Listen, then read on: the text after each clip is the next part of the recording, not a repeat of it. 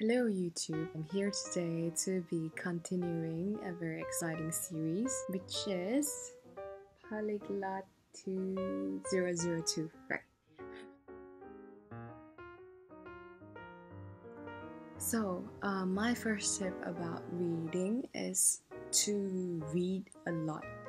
Okay, so doesn't really matter what material that you get your hands on, online articles or let's say any textbooks or any sort of a dictionary that you can get your hands on. Go forth and just do it. Just read everything. I have some few examples here. So I still have my Standard 6, which is my textbook from when I was 12. I still kind of look through that and I still find myself learning something new every time I read this. Yeah, and then I guess like a very good tip is to read proverbs. Okay, so not very nice ones, but I guess this one is good. 落红不是无情物，化作春泥更护花. So it talks about how a person makes sacrifice and not say anything, but it's for the better good. Their sacrifice is for the better cause. So I think this sentence is very poetic.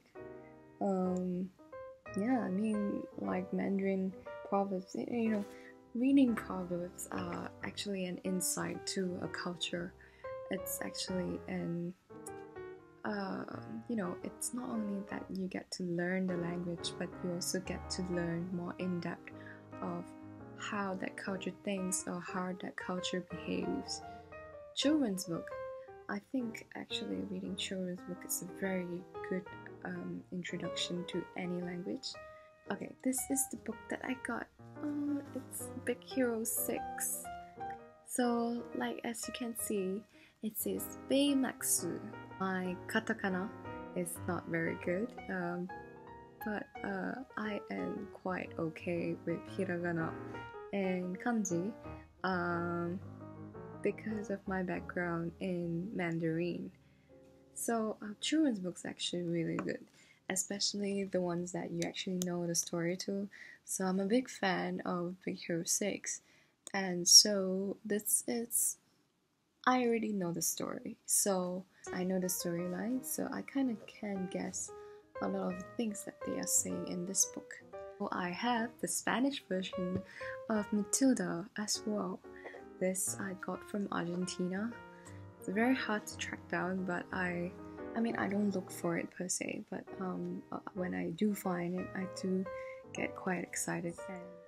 So visual materials are very good at helping you decipher what things mean. Are good to kind of have visual cues to tell you what certain thing means, and then you can kind of figure out. It's kind of like a puzzle that you put together. A good example will be craft books. So this is another Japanese craft book, and she does paper cutting, and so I'm obsessed with paper cutting right now.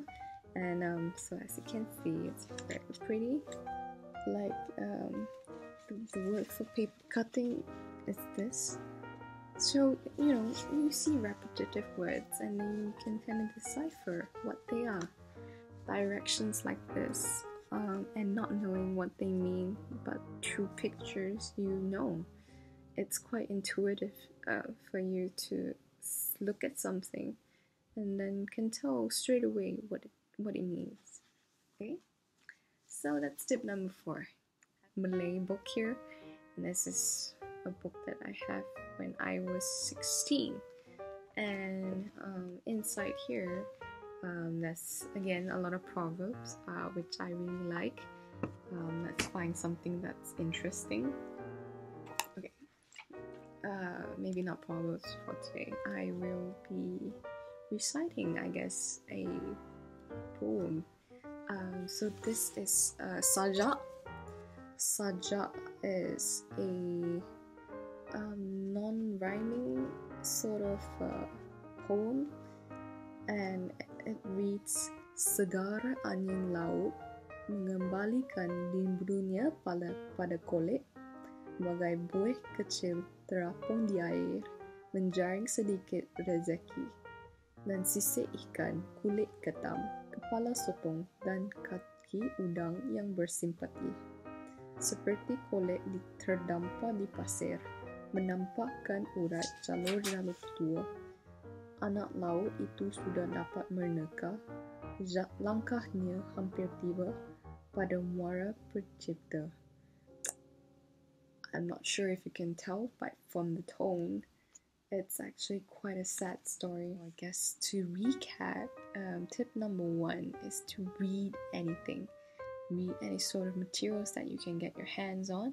Brings me to tip number 2, which is to read children's book. So third point, I guess, is to read proverbs. Proverbs are very, very important into an insight into a culture. Tip number 4, to read a lot of poems. And then so tip number 5 was to look at visually packed articles, visually packed language related things. That is very helpful. But last but not least is to read out loud. Just read it all out, and then that way you can practice both your speaking and also your reading.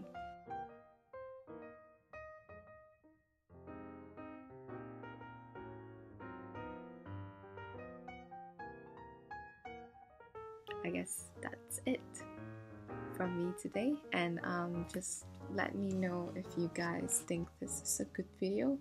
I'm not that good at making videos, so yeah, just let me know, and then so I can improve on it the next time. Anyways, thank you. Bye bye.